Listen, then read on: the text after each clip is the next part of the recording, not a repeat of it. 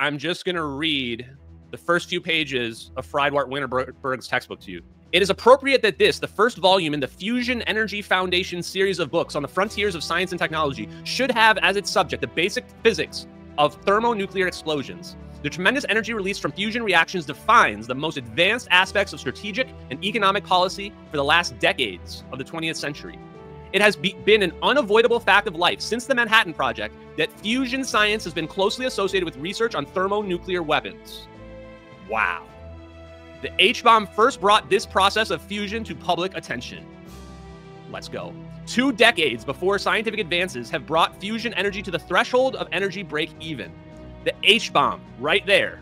The H-bomb was the source of fusion even becoming a thing, even an idea.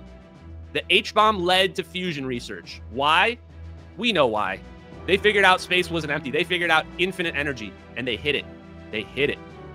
The solution to the originally formidable problems of substantial energy release from weapon systems has been an integral part of the advancement of controlled fusion, particularly in inertial confinement fusion. Let's effing go! Inertial confinement fusion, are you kidding me? Are you kidding me? The exact kind of fusion that we've been talking about, the one that George Miley's working on, that Frank Mead were working on, the one with the plasma, all that exact kind, that's the kind that they're hiding.